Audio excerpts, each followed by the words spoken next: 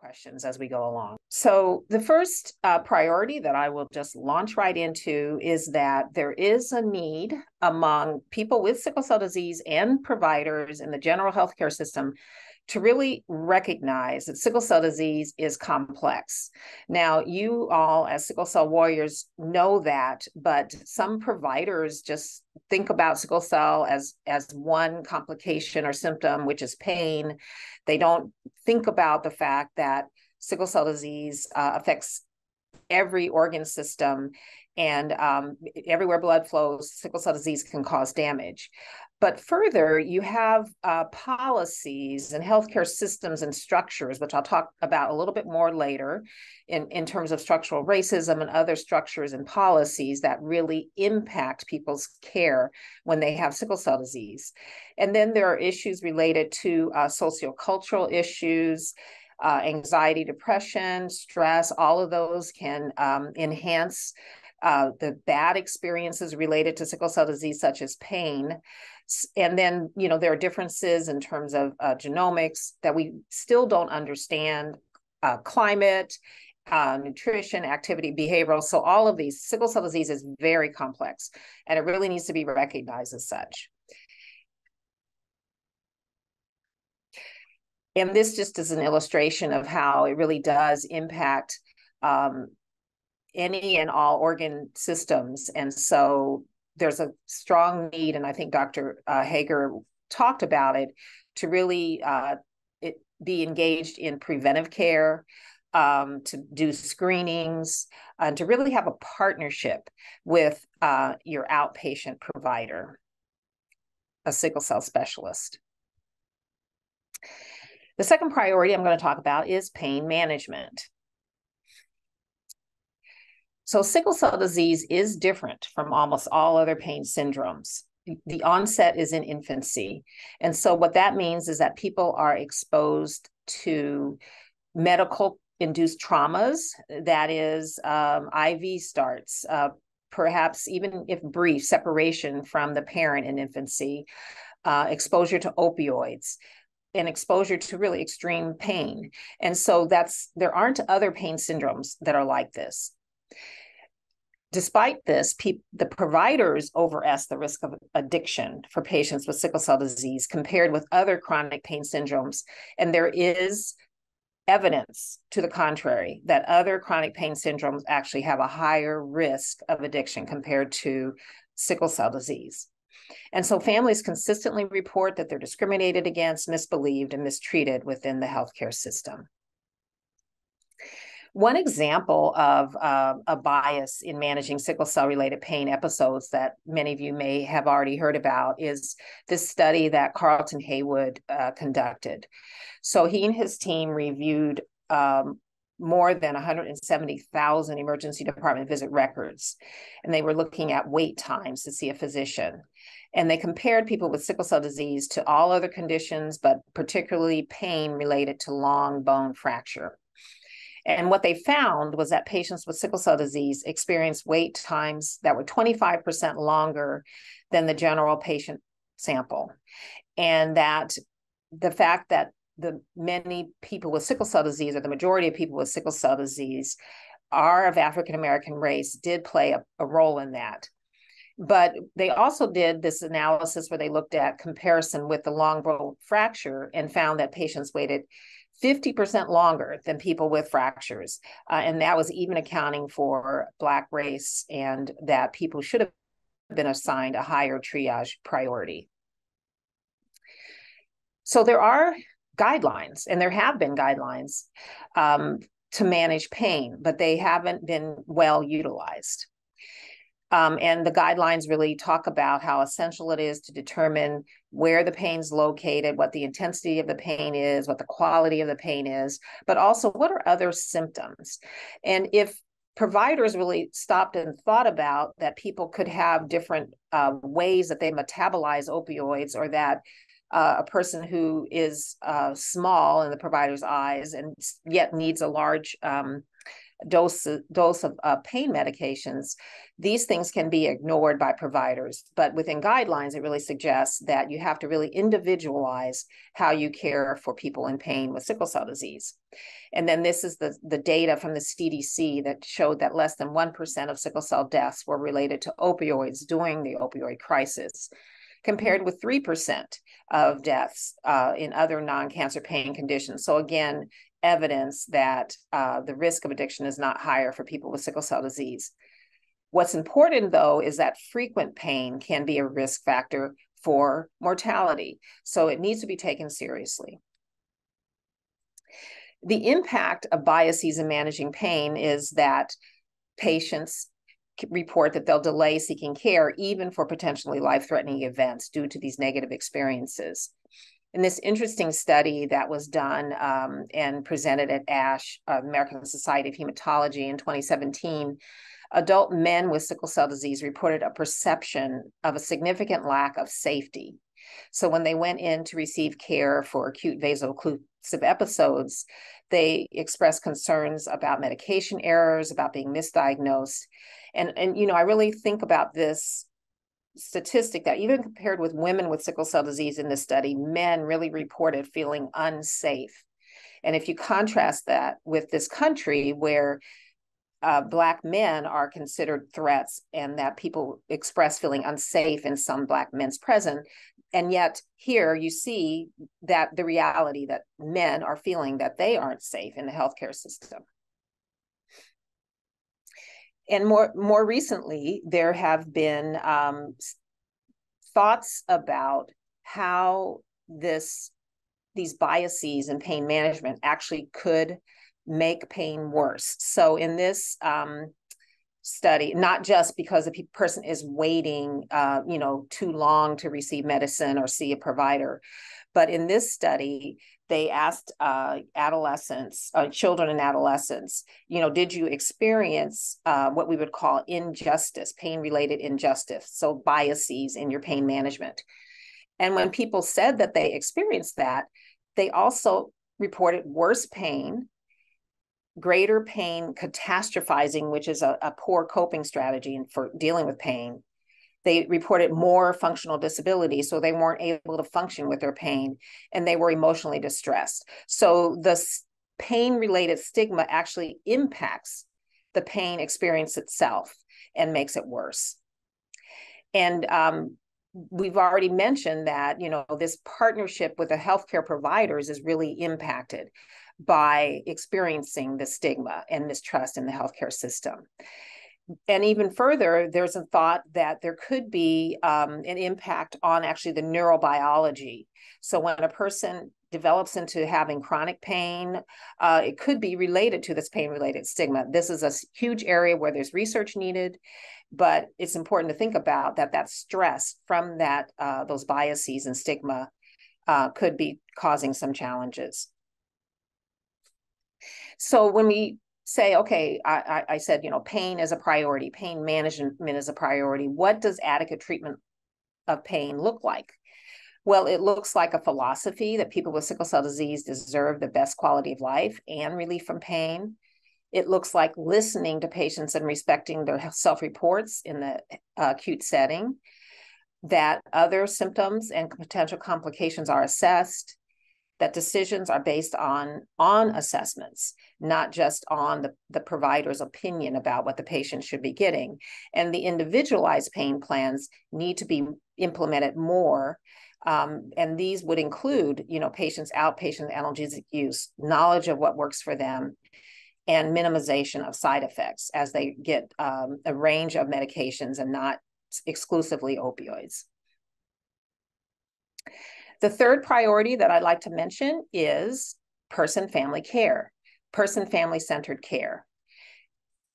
This would go a long way if people with sickle cell disease were truly seen as the center of their care, the people with sickle cell disease and their families, and that providers were respectful and treated patients with dignity, allowed choice, really support purposeful living and self-determination. to the person's capacity. So I name this as a priority because sickle cell disease has been so vulnerable to structures that don't think about the individual person and what that person needs, but rather there are structures built in that really lead to this discrimination, biases, and so on. And when you have the person and the family at the center of their care, then you have a focus on these domains of how well do they get around, what are their social relationships, what is their thoughts about their overall health, not just health related to sickle cell disease, what symptoms are they experiencing, how can they accomplish everyday tasks, and how are emotions at play here. So when for people with sickle cell disease, as I put forward how important it is to consider the person at the center, then the person's quality of life is really what's valued and what's supported. The fourth priority I wanted to comment on is transition from pediatric to adult care. Yeah, and I may be going through these really fast. We can go back to any of these. If you have a question or comment, we'll have discussion, plenty of discussion time at the end. But I just wanted to lay out priorities that are not just, again, my opinions, but also priorities that are out there in terms of grant funding, projects that are happening, and just priorities on federal levels and so on. And I'm glad that quality of life is a focus of advocacy and empowerment. So what is the problem in terms of transition with sickle cell disease? Well, this graph hasn't changed much since this data came out or was published in 2005 from the Sickle Cell Data Collection Project in California. And so the bars are showing you the total number of patients, and the line is showing you the number of emergency department visits that are total. And so you know that when children with sickle cell disease or babies with sickle cell disease, the parent is encouraged to bring the child in at the first sign of any kind of emergency, because it can save lives. So the average number of emergency department visits, or the total number you can see, is about 500 for these children in the less than 10 category for over a whole year across the state of California. And it still remains pretty low in this next period of life, 10 to 19 years. But then you see a really dramatic increase, so that there are more emergency department visits than people when you're in the young adult years. And we do think or know that part of this is related to the failures of the healthcare system.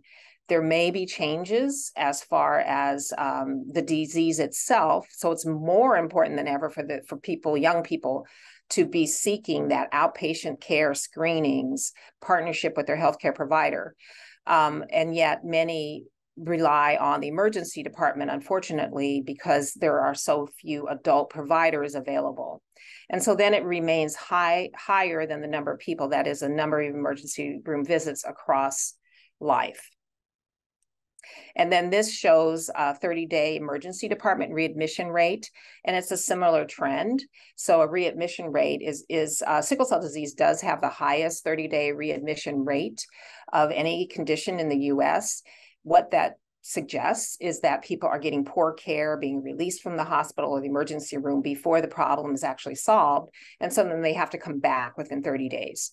So in the less than 10 and 10 to 19 years, less than 30% of the visits, or around 30%, have these 30-day readmissions. But again, dramatic increase to almost 60% in that 20 to 29 age group, and then it stays high. So there is a lot of focus now on supporting successful transition. And this article that is a global perspective on transition from pediatric to adult care, Dr. Baba Inusa is the first author, and a number of us from around the world actually contributed to thinking about what is needed as far as adequate transition from pediatric to adult care and across the world, not just in the US. So the first, the S is for skills transfer. I for increased self-efficacy. So there's a lot of data that shows this. Coordination of care.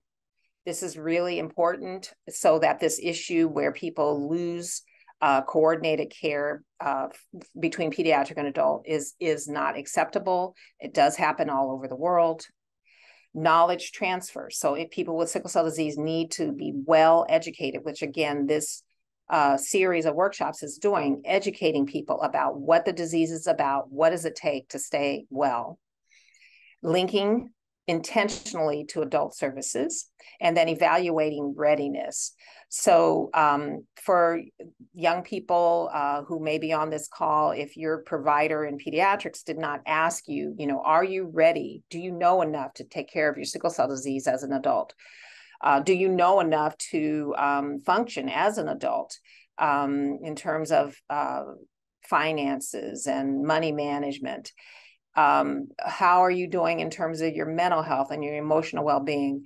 So your pediatric provider should be evaluating your readiness and then relaying that information to your adult provider so they can continue to support you once you've moved into adult care. And I put forward this chart that is about really this partnership between the young person, their parent or guardian, and the provider. And what I wanted people to think about in looking at this chart is that the parent or the guardian actually still has a role, even when the young person moves into adult care. So with any chronic condition, support is needed, support is necessary. And so an expectation that a young person is just going to be able to manage their own care at 18, 21, people always need support, particularly when you have a chronic condition like sickle cell disease. So over time, I think about the young person as receiving care from the provider who has a major responsibility for really directing the medical care. And then the parent or guardian provides care in the home. So the provider is really responsible to educate, to support, to make sure that the family knows about disease-modifying therapies, again, screenings, and so on. As the young person gets older, then they participate in their care. They aren't just a passive receiver of the care. The parent or guardian is managing along with the young person, and the provider supports the parent and the child. So the responsibility begins to shift to the young person and the parent guardian. And the reason is that you only see your provider, even if you see your provider a lot, it's still only a fraction of your life away from the healthcare system. So what you're doing outside of the healthcare system in terms of your nutrition, your exercise, your preventive care, the young person and the parent need to start to manage that. And then the young person manages themselves, the parent becomes a supervisor, and the provider a consultant. And then the young person is the supervisor of their care. The parent or guardian is the consultant, and the provider becomes a resource. Now, this is more about, ongoing day-to-day care. Of course, if you're in the hospital with acute chest syndrome, then the major responsibility goes back to the provider because they know what to do to prevent a severe outcome related to, let's say, acute chest. But when you're talking about, I need to manage my pain so that I can work, so that I can go to school, then that's when the young person is the supervisor of their care and the provider is a resource.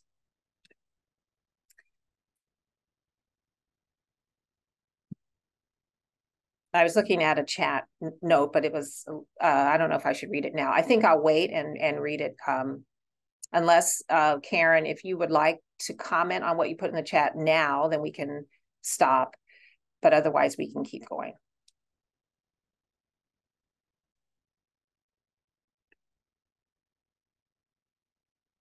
Point of discussion or question right now? Let's see. Oh, later is fine. Okay, great. All right. So The next priority I wanted to touch on is what's called team-based science. So discovery isn't about a brilliant person in the lab anymore making a discovery, and then it moves into improving the lives of people with sickle cell disease in this case. Science has really moved to a team, and the team includes the community. The team includes people with sickle cell disease. So this is a newer concept in science, because I'm sure many of you have seen movies, and seen sort of these brilliant discoveries that people like Albert Einstein, let's say, would make. But that's not how science works anymore. It has to be a team.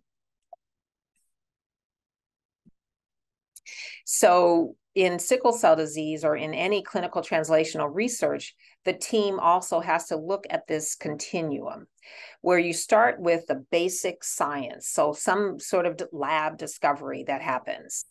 And then you move to studies that translate that to humans. So there are studies where they check the safety and the efficacy of, let's say, again, a disease-modifying therapy or gene editing. Then you translate that to patients. So you have clinical trials. But I think the place where people maybe miss a little bit is that it's really important from there to translate it into practice. So great discoveries like hydroxyurea, these disease-modifying therapies that you heard about, gene editing, curative therapies, it doesn't help if it doesn't make it into practice. It doesn't help if you're seeing a provider who doesn't know about it or doesn't talk with you about it, what it means for you. And then ultimately, it has to be translated to a population so that the whole population with sickle cell disease becomes better, becomes healthier, because of these discoveries that were made in the lab. The discovery that hydroxyurea increases fetal hemoglobin, or the discovery that newer medications increase hemoglobin or oxygen affinity. The oxygen stays attached to the red blood cell. Those are basic science discoveries, but it has to make it to people with sickle cell disease so that it benefits everyone. And how it makes it is what's called dissemination and implementation research. What that refers to is that we have to figure out, how do we get a great discovery that's helping patients at Johns Hopkins to the program in Salt Lake City, Utah?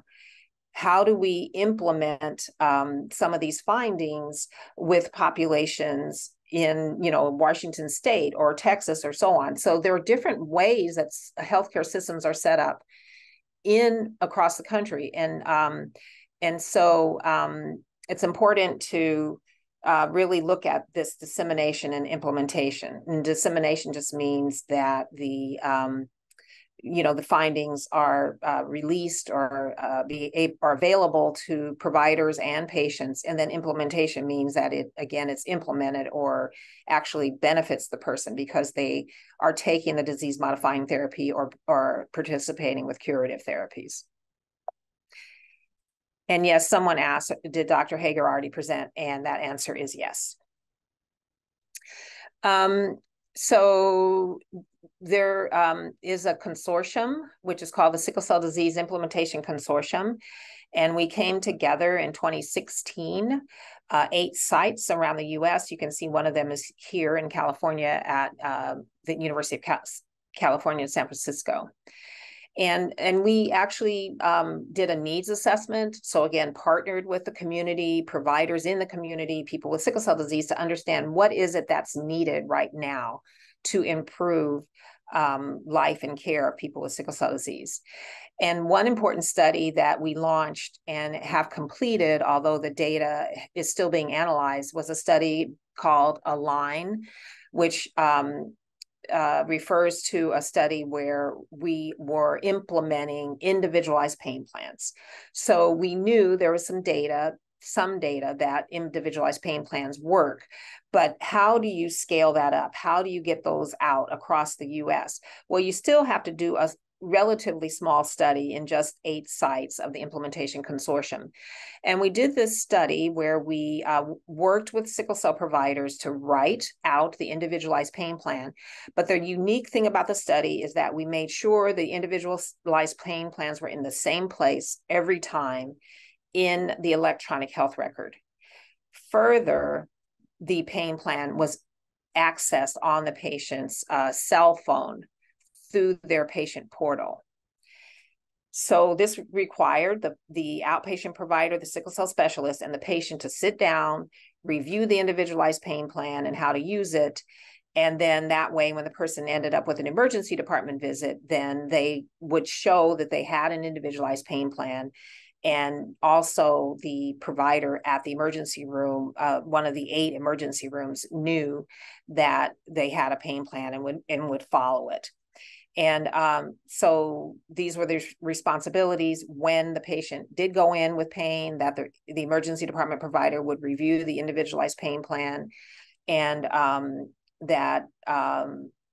again, it would be more of a partnership in the emergency department. And so we, again, we've completed this data collection, but not published it yet or finished the analyses, where we had people just do surveys to let us know how the new plan worked. So in other words, previously, there weren't individualized pain plans that were in wide use, or the individualized pain plans would be very different from one another. Letters, the provider couldn't find it, and certainly the person with sickle cell disease couldn't access it. And in this way, we made sure that the pain plan was in the electronic health record. So we're excited that we're moving to the place where we will be able to present results about what we found with the study. And so somewhat related, I'm going to move into the next priority I wanted to touch on, which is advocacy and anti-racism. So sickle cell disease is characterized, unfortunately, by health outcome disparities. So a health outcome disparity would be related to, for example, that life expectancy can be shorter for people with the most severe form of the disease. And we already talked about the 30-day readmission rate, that this is the highest among all conditions in the country. And then the types of complications that people with sickle cell disease experience are higher than other rates for other individuals, so such as stroke, pain, infection, and so on. So outcomes are the results of the medical condition itself, and they affect the length and quality of the person's life. So there are health resource disparities in sickle cell disease, and health resources are the materials, personnel, facilities, funds, and so on that can be used to provide healthcare and services. So the majority of sickle cell patients in this country are Medicaid beneficiaries. And then less than 70% of physicians in the US accept new Medicaid patients. So this is limiting access to care. We've already touched on that healthcare providers may inaccurately perceive patients as drug seekers, and as a result, they're biased. Patients wait longer to see the physician and get pain medicine. And then in adult care, for sure, the number of physicians is still limited who are willing and trained to take care of people with sickle cell disease. And Pat, I'll get to your question when we get to the discussion phase. So the foundation of health resource and outcome disparities is funding, which is due to structural racism. So let's look at this. So sickle cell disease affects 100,000 people in the US, and that's shaded blue here, and compare cystic fibrosis, which affects primarily whites and affects about 30,000 people in the US. So funding for research, you already see the problem here. So here's cystic fibrosis gets more than half of the funding, and sickle cell a little bit less. Despite these numbers, this should be the proportion. And then philanthropic or foundation funding is even worse, where there's limited funds that come to sickle cell disease from philanthropy. And so average funding per person is, 10 times that for cystic fibrosis and sickle cell disease.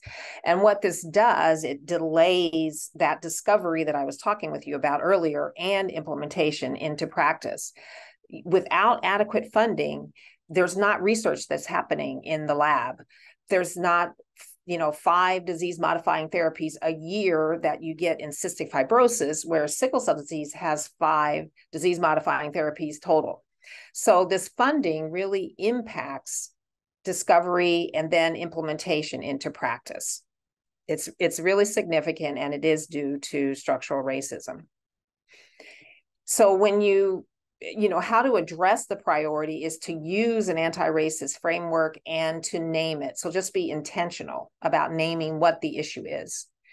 In the US, sickle cell disease primarily affects African Americans. We know, and it was really highlighted with the COVID-19 pandemic, but we knew before that racism exists. The important point about racism is, though, that it's not just about those who are targeted, the people of color, people with disabilities, people who are gender fluid. When you have racism, then it really saps the strength of all, because if everyone isn't getting adequate health care, then the whole system is impacted. And so we have to recognize and rectify historical injustices, and I'll talk a little bit about how to do that shortly. Resources have to be provided according to need. And in the case of the excitement about curative therapies now, we can't lose sight that there's still a need for access to quality care. Not everyone is going to be eligible for these curative therapies. It's a little ways out. So we don't want to shift and be focused on curative therapies at the expense of really improving the quality of care. And so dismantling racism requires a focus on structures and policies such as individualized payment plans. So that's a change in structure. The emergency department provider can find the plan now, so that can change things on that level. And whether or not the provider still is biased, they can just go to the individualized payment plan and implement it.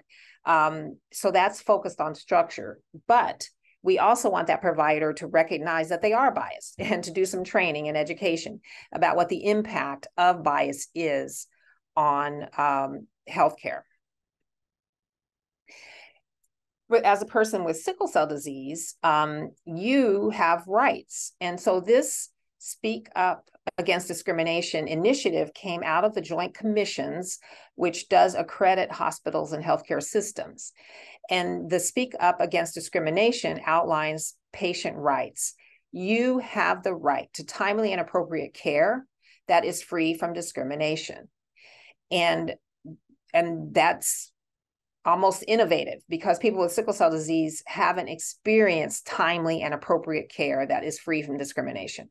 But that is your right, according to the Joint Commissions, according to what's right about good health care. You have a right to be treated with courtesy and respect. And if English is not your preferred language, you have a right to an interpreter. And the Joint Commissions goes further to provide you with some steps to take if you are being discriminated against. Within every hospital, there's a policy for reporting complaints. In our hospital where I work, it's called RL Solutions Incident Reporting. And everyone can access it, and you file your complaint. It's confidential, and it can be dealt with in appropriate channels. There are patient advocates within hospitals and healthcare systems. And then you can also go further and file a complaint with the Office of Civil Rights. Now, I mentioned that, again, in our hospital, we have an incident reporting system. It's not perfect by any means. People don't know it exists. People don't use it. And so this is where we need to bring this awareness that you need to start speaking up. You need to start filing these complaints, and so that they're kept in a very systematic way. And then the Joint Commission lastly asks that you send them information. So if you've tried these other avenues, send them this information. I was about 3 weeks ago in a Joint Commission review of our health of our hospital. And so it's real. They do come out and they do evaluate how things are doing. And so if they start to get a lot of complaints about a given hospital, then we would hope that something will start to be done. So there are partnerships that have been effective in California in 2018. So the advocacy is so important. We had physicians, looks like Antoine right there in the middle, Nadina here. So we had physicians, people with sickle cell disease, advocates, policymakers, researchers, epidemiologists, and we wrote and put forward this executive summary of an action plan to improve sickle cell care in California. It was focused on adult care because that is what this group determined, a group of about 50 people, needed to be focused on. And so the summary was taken by our colleagues in Southern California to the state, and it was approved, and then ultimately resulted in funding for the Network in California for Sickle Cell Care. Then across the country, quite recently, this Addressing Sickle Cell Disease Strategic Plan and Blueprint for Action, again, very intentionally names racism, intentionally names the need for, actually outlines steps to really address issues with sickle cell disease. So I would urge you to read the summary of this report because it really is a good blueprint, again, that was come to by a number of people who are experts from around the country, people with sickle cell disease and advocates and so on. The Cure Sickle Cell Initiative has an excellent partnership between people with sickle cell disease and researchers. The Sickle Cell Disease Coalition is a broad-based coalition that's global. The Sickle Cell Disease Partnership is behind the legislation that Chris Van Hollen is sponsoring along with Barbara Lee to establish and maintain sickle cell centers around the U.S., supporting $500 million towards what's needed to take care of people with sickle cell disease in the U.S. And so this is the Sickle Cell Care Expansion Act, again, that Chris Van Hollen is sponsoring. I don't know if, okay, I thought someone had a question.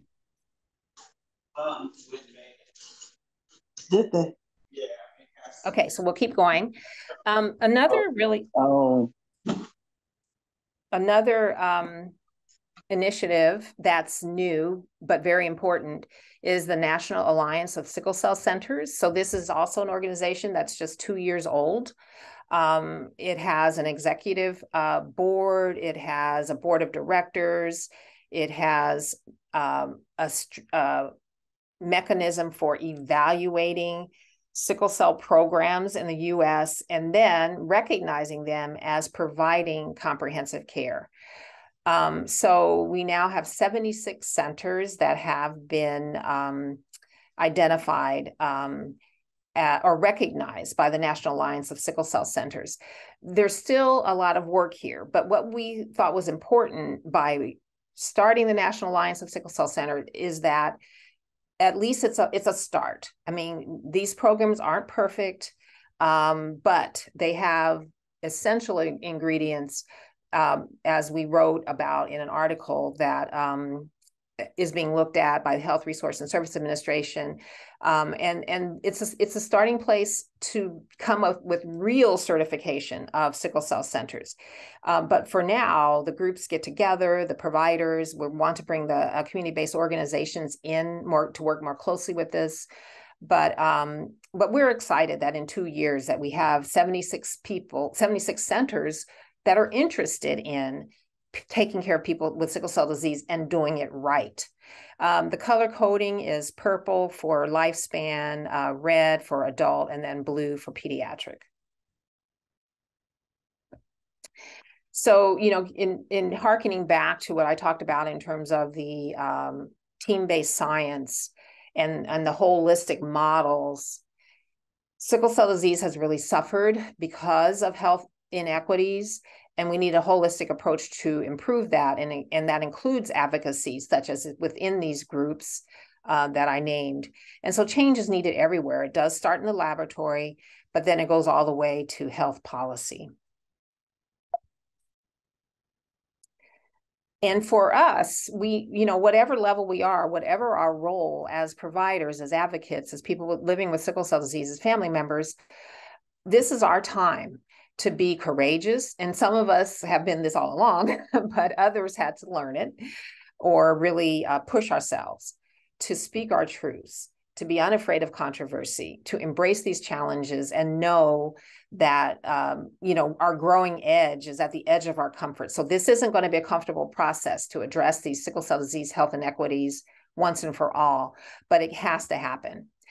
But it also takes collectivity. We have to think about this as a whole, so that we have to organize and work together collectively. It's not about one person or one organization. It's about all of us working together. So I think this may be my last priority, which is the global perspective. So as challenging as it is to think about the disparities that are at play in the US with approximately 100,000 people in this country, just consider that more than 300,000 babies are born every year in sub-Saharan Africa, and many of those will not make it to their 5th birthday. So some of the things that we do now, some of the advocacy that we put forward, participating in clinical trials so that we know what works and how to implement it in lower resource settings, this is going to help save lives across the world. And the last thing I wanted to talk about, so those are the priorities, like I said, in different spaces that I'm in sickle cell disease, both globally, nationally, and locally. Those are the priorities that I'm observing, that I'm experiencing, and that have been named. So now I wanted to update you about the Sickle Cell Center of Excellence, and let you know that the first patient was seen in 1973. So that means that this is our 50th year of existence. So Dr. Bert Lubin, who many of you have heard of and known, he saw the first patient with sickle cell disease in 1973 at Children's Hospital in Oakland. In 74, sickle cell screening and counseling education program started. The actual comprehensive sickle cell center funded by the National Heart, Lung, and Blood Institute in Oakland and San Francisco was started in 75. And the California Newborn Hemoglobin Screening Program was also started that year. And again, this was a program that literally saved lives, decreasing mortality in infancy from about 10%. And it can be 0% in a high resource setting where people are identified and taught what to look for, started on penicillin prophylaxis. And our center, so this is about the UCSF Sickle Cell Center of Excellence, under Dr. Wrochinski's leadership, we have been on the forefront of every major discovery. We're dedicated, we're committed, we have an had an infrastructure. Sometimes it was a little shaky, but we've been able to participate in the cooperative study of sickle cell disease, looking at red cell adhesion to the walls of the blood vessels. And these kinds of discoveries lead to, medications and disease-modifying therapies. Dr. Mark Walters actually led some of the first blood and bone marrow transplant cures in sickle cell disease. We've participated in stroke prevention and demonstrated changes in brain functioning for adults. Now, we kind of snuck in here an issue that is more about the social fabric of the care for sickle cell disease. So these discoveries early on were really related to pediatrics. So the national sickle cell centers were funded primarily to pediatric programs. And adult care was left to the community and to community benefit programs. In '99 in our area, there was an adult program in a local hospital, but it was closed because it was considered a community benefit hospital program. And so the adults ended up at Children's Hospital in Oakland for care. I mean, Dr. Wrochinski looked around for places where people could be taken care of, but wasn't able to establish the infrastructure that was needed for good adult care. And so now we do have a lifespan center, and we're one of the first in the country where we have adult providers who you heard from earlier today caring for people with sickle cell disease who are adults, and we have pediatric providers. So as a lifespan center, it's not that everyone sees everyone, it's just that we are able to share nurse coordinators and office staff and so on, and that really streamlines things. And moving forward, we participated and continue to participate with the CDC and the Registry and Surveillance Program, the Sickle Cell Disease Implementation Consortium I mentioned. Myself and Dr. Walters participate in the Sickle in Africa Consortium. Dr. Walters is a leader in the Cure Sickle Cell Initiative, and he, in fact, received the largest grant in the Benioff Children's Hospital Oakland history for his gene editing trial. We participated in the Voxelotor trials. And then our newest initiative is looking at linking people who are not receiving sickle cell specialty care to sickle cell specialty care. And we can say in here as well that we have, where initially we were in San Francisco and Oakland, but then those two programs split off. Now they've come back together. And so we're really looking towards a revitalized Sickle Cell Center of Excellence that is cross-Bay in the Bay Area. And there's Dr. Lubin, Dr. Vachinsky, but this is our team now. Researchers, neuropsychologists, administrators, Dr. Rivers, who's a basic researcher. So our team is robust, and we're really moving forward in terms of really establishing an infrastructure that's across the Bay Area, not just in Oakland or just in San Francisco. So our mission, we want to improve clinical outcomes and also quality of life, and we do it across the lifespan. So again, but we recognize adult care is so vulnerable. Here we are at a glance, over $12 million in grants and gifts, very prolific in terms of writing and publishing. We're really proud that we are training providers on their health disparities and implicit biases. We educate community members through big and small forums. And we have a community advisory board where we have people with sickle cell disease or family members or advocates who are partnering with us in different ways. Some review educational materials, some are helping us with research, some are helping us think about how to really strengthen the UCSF Sickle Cell Center of Excellence. So again, we serve about almost 450 of the over 1,200 people with sickle cell disease. Now, a third of these 1,200 people are in Kaiser system. So we're looking towards that unaffiliated patient project where we can bring in people who are not seeing sickle cell specialists in the San Francisco Bay Area. Let's see what else. And so we have different grants. We actually wrote standard of care guidelines that are being disseminated, and I can send the link to you all.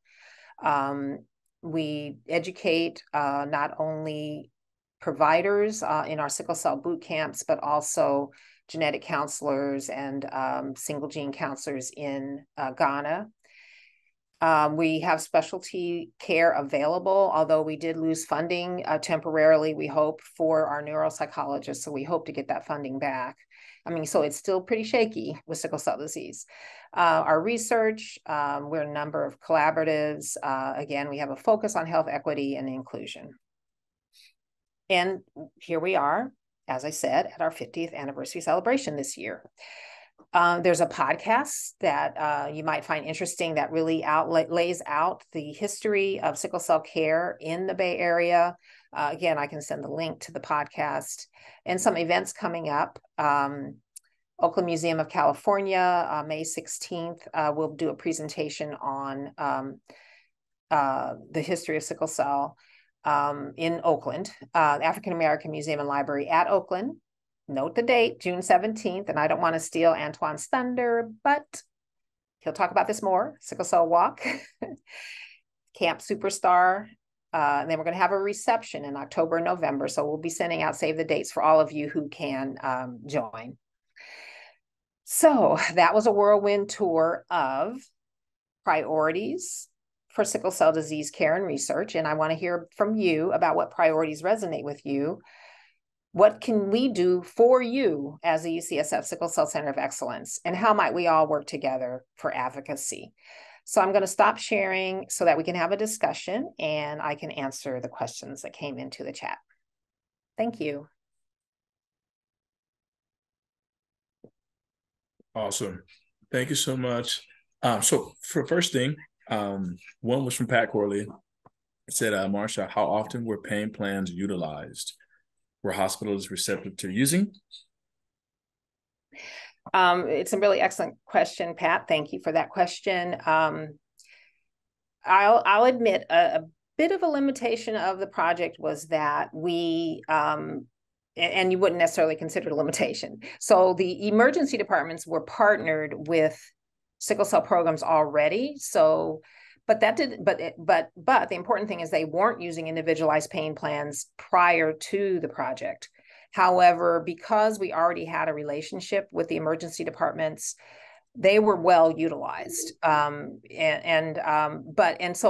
so that's the first phase of the project, is to just see, can we create something where everyone can find it whenever they need it? And do they like it? And how well did it work just in a very controlled way? The next step will be to start to, spread it out across the country.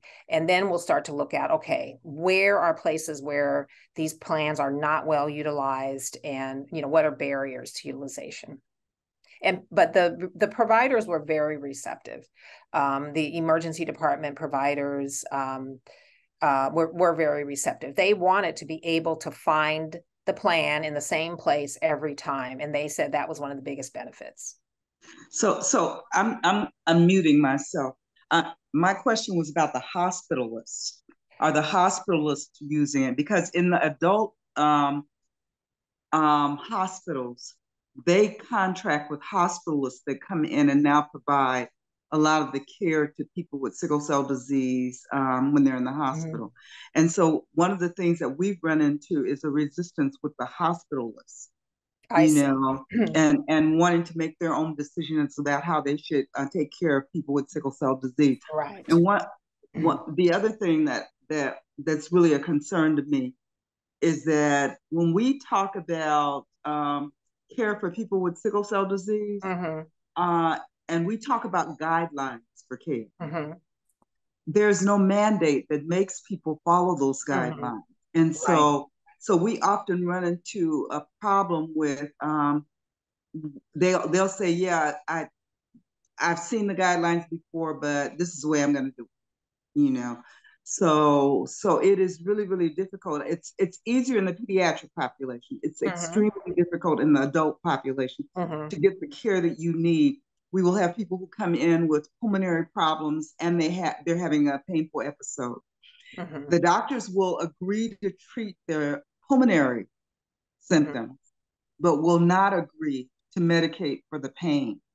So there's a major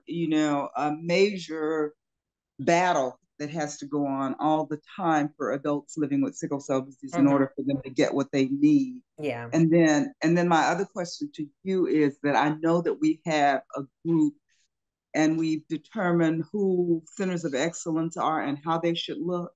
Mm-hmm. But who reviews those? Are those just mm-hmm. left up to your group who identifies them? Are they reviewed by others? Mm-hmm. Who can give you some real input into how those are working for people living with sickle cell disease? Yeah, all great questions. So let me tackle the hospitalist question. You're right, hospitalists, that's a frontier that needs to be kind of knocked down. The hospitalists do make their own decisions, and I think, Pat, you might have been in one of our lectures with Steve Long, who we're fortunate to have a pain specialist, who's a part of our team. And he would have to go in on, Sunday night to help the hospitalist to not change the plan or to do it right, that kind of thing. And not every place is going to have that, or even have someone like him who actually writes the plans and reviews them in the first place. So that's a big issue. I mean, I agree with you that we need to really work out that area. I think the emergency department care is getting better. So the American College of Emergency Physicians, I mean, it's getting better in the sense that there are tools available.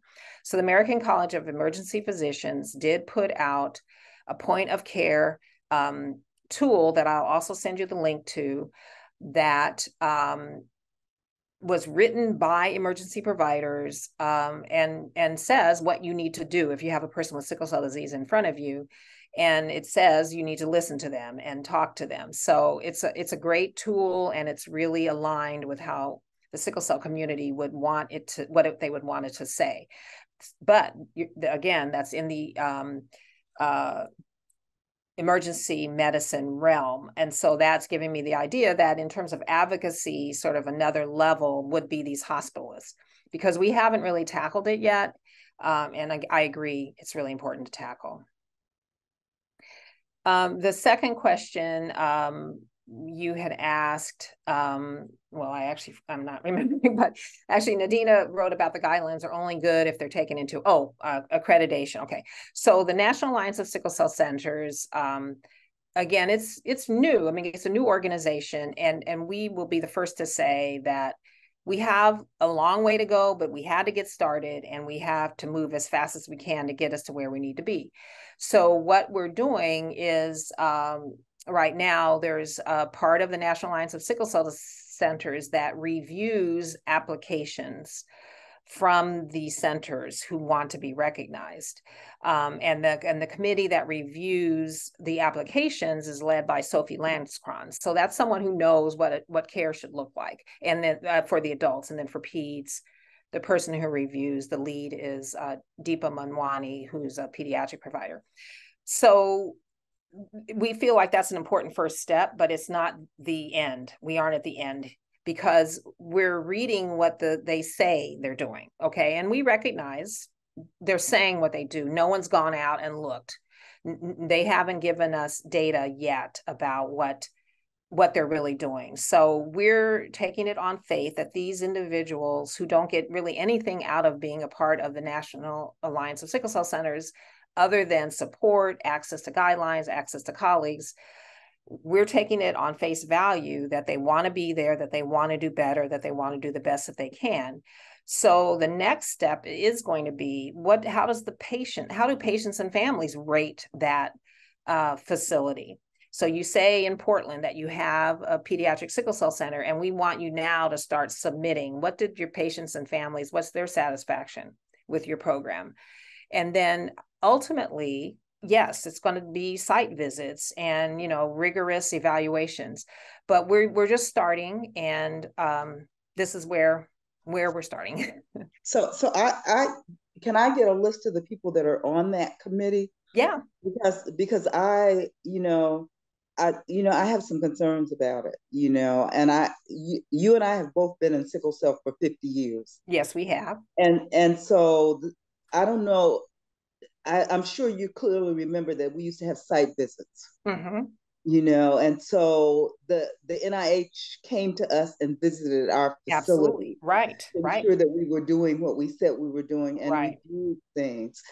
I don't see that happening nowadays, and the quality of what is termed a sickle cell center is not the quality that we had before, where we provided a lot of different services for clients and ensured that things got taken care of in the way they should be taken care of. Yeah. And as a person who's almost ready to leave the sickle cell community, I want to ensure that I leave it better than it was when I came to it. So I would like for us, even some of the nurses that are on International Association of Sickle Cell Nurses and professional associates, we have not been invited to have a seat at the table. Okay.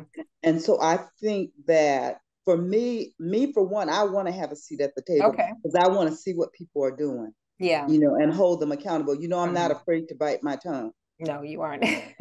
And so those are just some of the things that I want to put out there. I think that we have not, because we ask not a lot of times. And I think the population needs to know what's going on with us in terms of we now have a certain number of centers of excellence across the country, but that's not what I'm hearing from clients as I go to different support groups and as I, embrace relationships with clients across the country.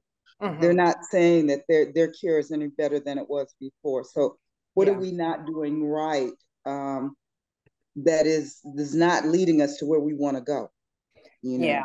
No, I agree totally. And it's an excellent suggestion that we do need to bring the voice of the nurses to the table. So I'll take this back to the executive committee for NASAC and again, know that site visits is the future state, but that would take funding. And so I definitely hope with the, the Sickle Cell Care Expansion Act that I think a lot of us have had input as they're writing that legislation. What is it really going to take? It's not going to take a loose structure, to get people to do the right care for people with sickle cell disease. It's going to take, a strong structure where there's oversight and, again, a real close monitoring of what's really going on and hearing from the people who are getting the care. So, guidelines, mandates. I want mandates. Okay. So that you have to follow things. We suggest you do this. That's not hard enough to get people to do it. No, it's true. I totally agree. And I mean, I think that the good thing about the legislation and some of these efforts is really looking at what's worked in other conditions. And, there's strong oversight in cystic fibrosis centers. There's strong oversight in hemophilia treatment centers.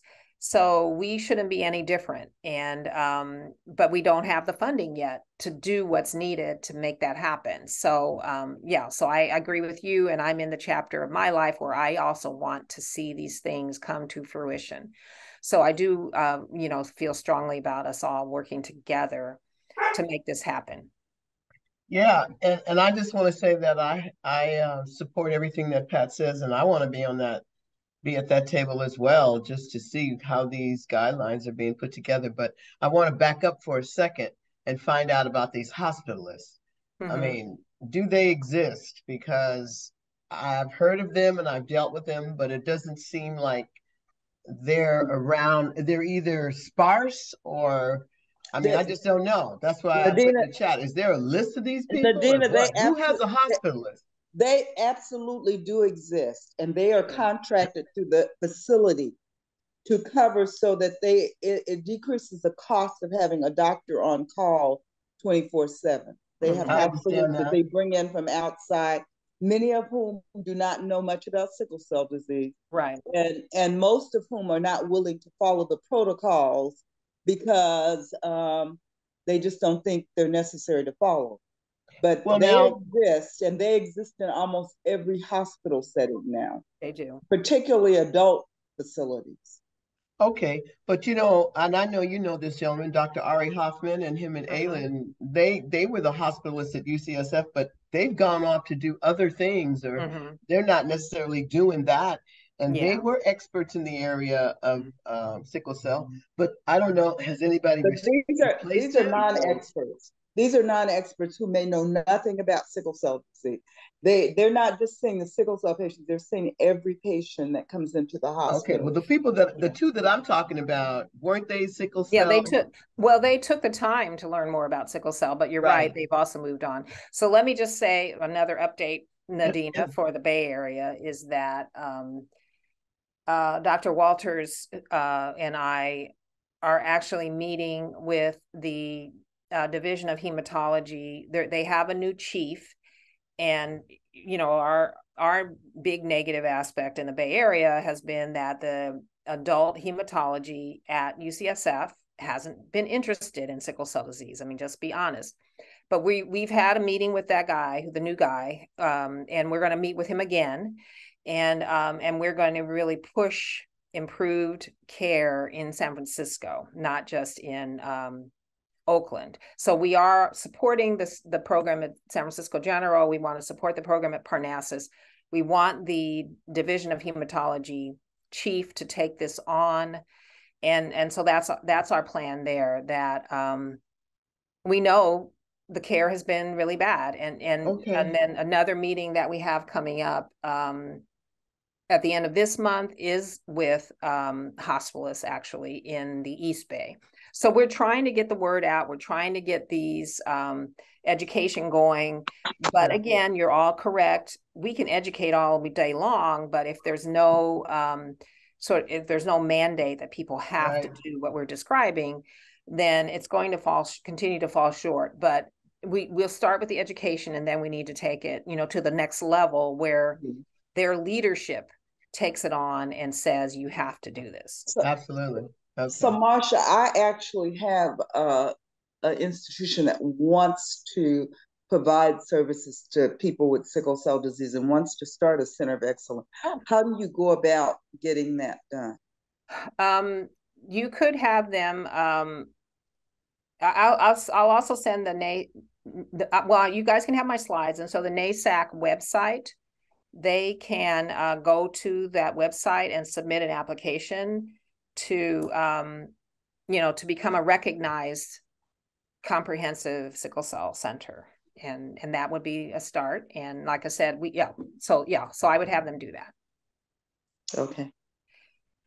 There's a question about transition, and we've seen this before, where you have someone who is a specialist and then they leave, and then there's no one who replaces them. And so I appreciate, Karen, that you brought that up. And unfortunately, it's where we have that lack of resources in sickle cell disease, where you have, provider, and then they're gone and there's no one to replace them. So that's where we really have to work, with leadership, and have, if you're calling yourself a sickle cell center, comprehensive sickle cell center, then you need to meet certain standards. And then I wasn't sure if Layetta had a question. Hi, Marsha. Hi. First, I would definitely like to say that Children's has been wonderful. Of course, I've been dealing with this for 30 years now, but you guys have been great to us. And now we're experiencing the adulthood part of it. And what I am noticing is that, and it's interesting because I also have some employees at my job too that have sickle cell. So I'm kind of like, helping them along the way as well, is the doctors are finding, at least out here, because, we're in the Valley now, and that's been an issue, but it's one size fits all. Mm-hmm. And so what I'm hearing is that, like some of the employees have said that, well, the doctor said that, well, my other patient, and so, just helping them advocate as well, is that whatever your other patient with sickle cell had doesn't mean it fits this one. Right. I have 2 children with sickle cell, and they're totally different. So I think that's really important. And I was just thinking that maybe having an advocate in the emergency room is really important, because, like I try to be there with my children, but that's not going to always be the case for everybody. Yeah. If they have an advocate that can, just someone that floats through the emergency room, and it doesn't just have to be for sickle cell, but obviously, because that's the best way to get the funding, is when you don't say it's sickle cell, you say it's multiple programs. But just having an advocate that can be in there to kind of push them through the process. Yeah. So just a couple of ideas. Yeah, I like that. I mean, I like that idea a lot. And I think that's the other, I keep pointing to the Van Hollen bill, because it has been well thought out, if all goes well. And they really talk about the importance of the community-based organizations. And that's where you could have, someone in the emergency room who can really assist if you have this partnership between the community-based organizations and the clinical care program. Now, we can't wait forever for this new funding to come through. So we have to try to make some of these things happen now. And, you know, again, it does take advocacy, it takes education, it takes energy, and we just have to keep at it. It would be wonderful if that, you know, money could come through like now, but it's not there. And we, you know, anyway, that's the kind of thing exactly it would provide for exactly what you're saying, a partnership between the community-based organization and the clinical providers.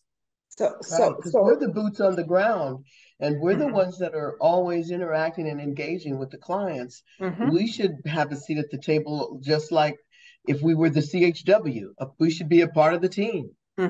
Yes, absolutely, Nadina. I don't know, for those of you who are on the call, hopefully you know that the state of California just gave Carolyn Raleigh money to increase services for people with sickle cell disease throughout the state. She additionally has formalized a coalition of the community-based organizations in order to really heighten services to people with sickle cell disease. And so I would ask that you also make contact with her, and because she has community health workers all over the state. So just, you know, I think that we as a group need to work better so that we can provide better services for folks with sickle cell disease. That we, if we unify, there's strength in numbers. I agree. I agree, big time. And so it's really time for some of the, there's sometimes things that go on within our leadership circles that prevent us from doing what we should be doing for people living with sickle cell disease. At no time should our relationships affect what we provide for individuals with sickle cell disease, because we're supposedly in it for them. So I just want to encourage us to take a deeper look at what's happening in the state of California in terms of what we're doing that hinders what we provide to people with sickle cell disease, and to ensure that we look at even the groups that we consider centers of excellence to ensure that they're providing what they should be providing, because it shouldn't just stop in the clinic or in the sickle cell center. We should have influence in the healthcare system as a whole. No, we really should. Yeah, because we're dealing with a whole person here, not just a person living in pain. There's a whole other, you know, the entire person, and people keep forgetting that. Yes, they do. They do. So, this has been a great discussion, and I have, you know, some ideas. I'll send the guidelines, the contact related to National Alliance of Sickle Cell Centers, and then also submit that you, you know, the interest in participating, because the NASAC is meant to be inclusive, not exclusive. Yeah, and I want to thank you so much, Marsha. You're welcome. Excellent presentation, Marsha. Definitely.